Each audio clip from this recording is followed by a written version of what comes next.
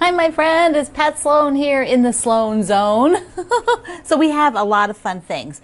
It is the next block for Will You Be My Neighbor, and it's the one I get to sew again, which means there's like 5 blocks left for my quilt to be finished, and I'm excited to do that. I even wore polka dots for the occasion.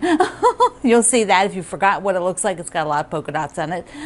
But we also have a sneak peek today. I have some stuff to tell you that's coming up, and Midnight Moon. Okay, so I need to take it off the wall. This is where I really wish I had 2 design walls, because if I did, I could just leave this up, but I don't. So that means I've got things going on that I need to work on, so I have to put this aside for a little bit. I had kind of hoped I would have gotten it done by the end of August, but that's not going to happen. So it'll be sometime in September, because I still have a lot of sashings to do. I decided, do you remember that sort of block gone wrong, the bad boy block? Well, I remade it so that it's not quite so cockeyed. It was a mess.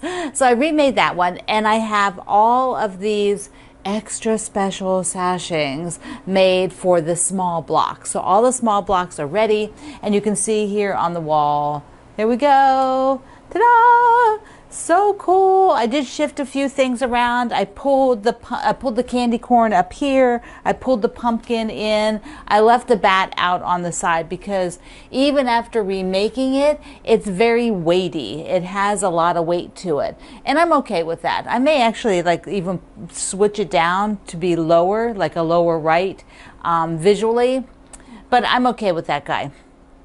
So that means every single other block, all the medium blocks, all the large blocks, still need a frame around them, or a sashing, I'm calling them. And then after that, you set the blocks side by side, so they get their own individual sashing.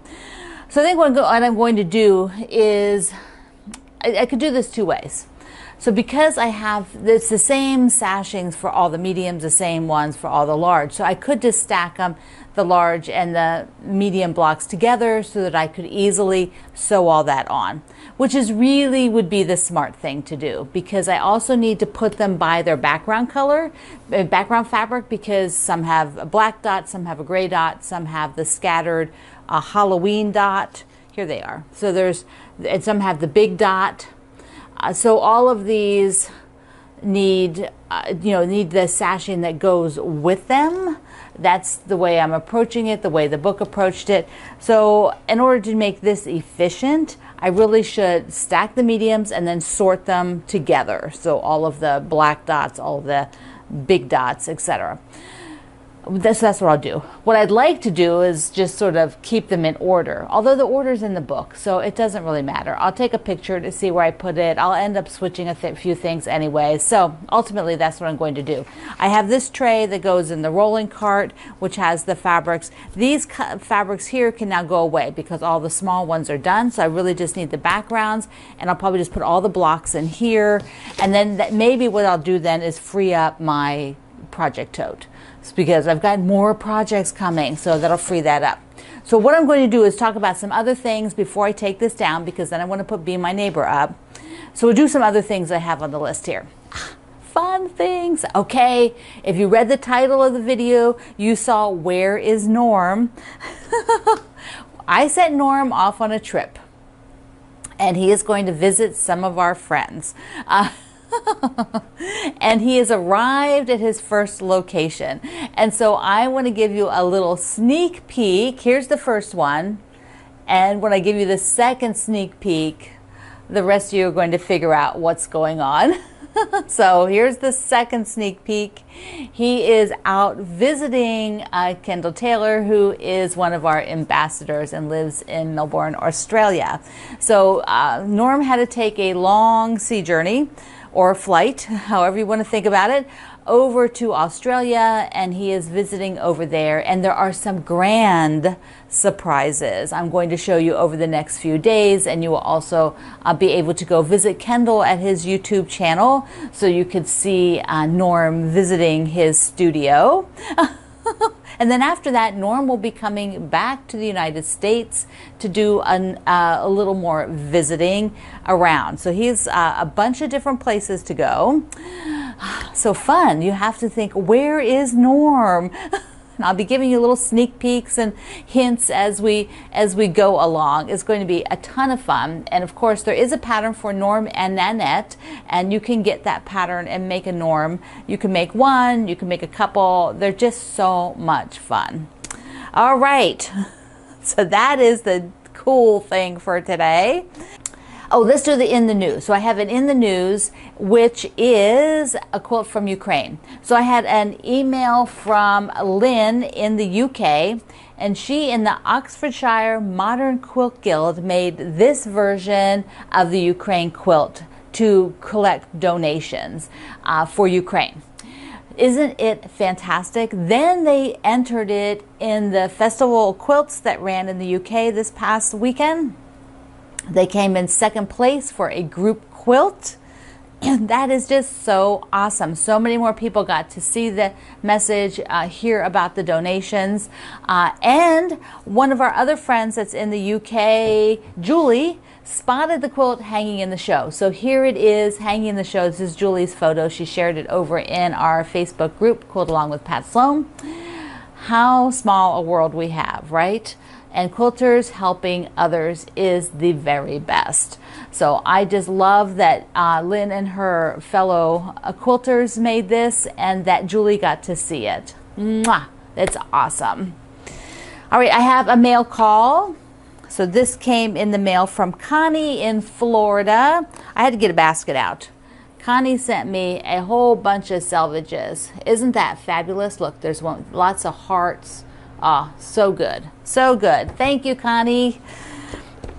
All right, there's a few projects coming up. We're going to talk about those because I want you to be sure that you get in on them and you don't miss out, you know, because you don't want to have you missing out on all the fun. That's no good.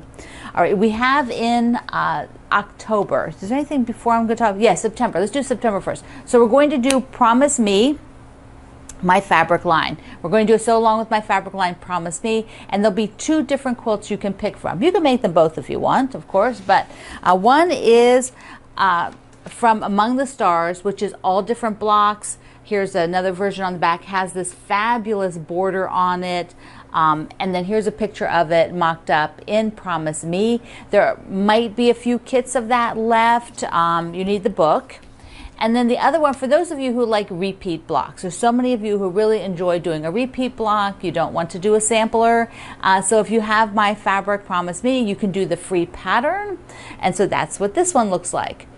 So those are the two, be getting assignments and walking through doing the, getting the blocks. Any tips for specific things I'll show you on them.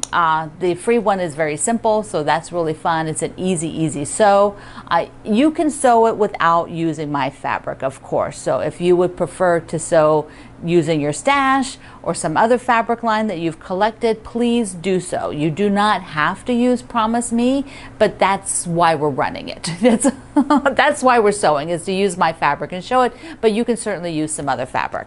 Okay, and that's in September. All right, what else do we have? In October, for the month of October, to support breast cancer, we have the support group Sew Along, which are these really fun bras. And there's a needle minder, super cute. Look at this. And there's even a cross stitch. So if you want to do the cross stitch version, that is super darling. So you have to get the pattern for this, and then please make a donation. Who are they donating to? Do I have it down here? I don't have it on here. It's like I'll have it in the description box. It's the National Breast Cancer Fund, I think it is. But these are super cute, a lot of fun. We'll be doing one row a week in October. Okay, so that's that guy. Then at the end of October is the Scrappiness is Happiness Sew Along with Fat Quarter Shop and Lori Holt's book. And so here's the book, what's coming. And that starts Halloween, I believe, October 30th. So that will be super fun. I am going to be using a fabric collection that came out from my friend Bev. So that's this one. And I am going to then add in from my stash. So that's my plan. I'm going to do it on a dark background, and I'll tell you a little bit more about this in another video, but I'm going to do it a little, because I don't have the fabric yet. That's coming too. So it's hard. I don't have the book, not the fabric. But I am going to use a dark background and use a lot of lights, and then I'm going to pull lights from my collection, you know, what I own already, to add to it. So that'll be my scrappiness is happiness for that. And then in 2023, because if you're ordering, you might as well get the barn quilt because we're going to do the barn quilt sampler in 2023 with the Fat Quarter Shop as well. So if you're getting your books, you might as well pick that one up too. Yay! All the fun here. All right, let me take all this down. It really pains me to take this down because I'm enjoying looking at it. I've had it up there for a couple days now, and you know,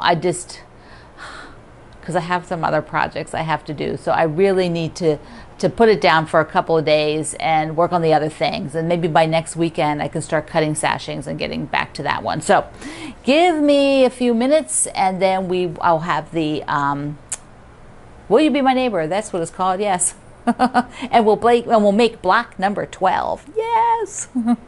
Here's the empty wall. That came down a lot faster than it went up, because when it went up I was putting them in order.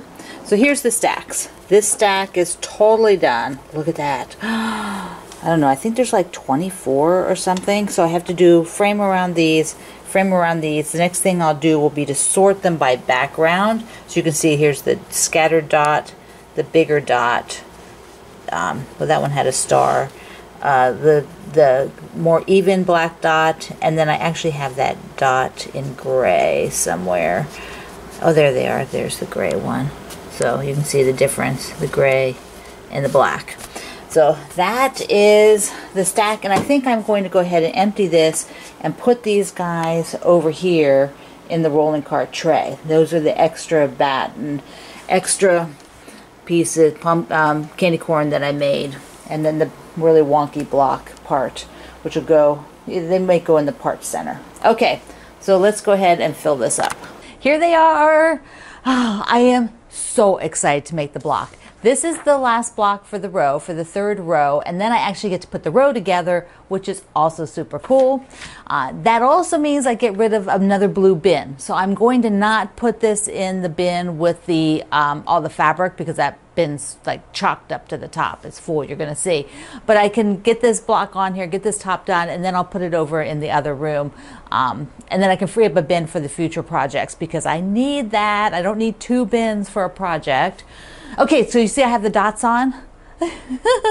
I need a top with bigger dots. So if anybody ever sees one out there, I actually have a blouse, but I'm digressing. Okay, we're gonna go make this block. And I have to think about the colors, because I did do some color planning. Here's like red, aqua, green, red. Green, red, aqua, red. So down here I've got an aqua, black, red. So that means I really need to focus on green, like I did for here and here. So that's the fabric. I'm going to look at the green fabrics I have to do this house with the 99 patch. Super cute. Okay, let's go to the back side. So all this time I have actually had 2 bins for this. Sometimes I actually had them in one of my big metal picnic baskets because I had collected a lot of fabric, more fabric than I needed, but I wanted the choices and I didn't want to have to go search them out again. And it's been really wasteful for me to have this bin with just the finished, you know, waiting top in it. So I'm very excited to free this bin up. Yes, it is now going to be for other projects. So let's take a look at what I have. This bin is crammed to the top. I mean, really, I have to push it to get it down. Like, you know, you can relate, maybe. So this is definitely the roof. Here is the pattern. Remember, this is a free pattern.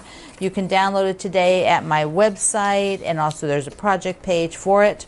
So the roofs are always the polka dots, and then the background is this mini dot. So it's super tiny, and it gives this sort of light gray appearance, but it's actually a dot. So those are two of the fabrics. And now I have to pick a green. Okay, in this bin, I also have a piece of fusible because I think there's another bit of applique, or I may add another bird. And I have an extra house, which needs to go in the parts bin. So he doesn't need to be in here. All right, so we're going to do green definitely for these 2 blocks. And I've already used a couple of greens, so I don't need to use those ones again. Let's see, I've used that one and this one, so those can actually go back in green folders.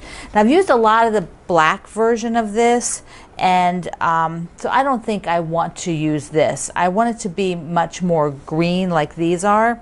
So this is pretty, this is super pretty, and I've used it in some of the trees, so maybe I will go with that one. Or here's one just with like snowflakes, and there's the words. The words is kind of nice. It's got the you know, Christmassy kind of words. And then this one has like a tree.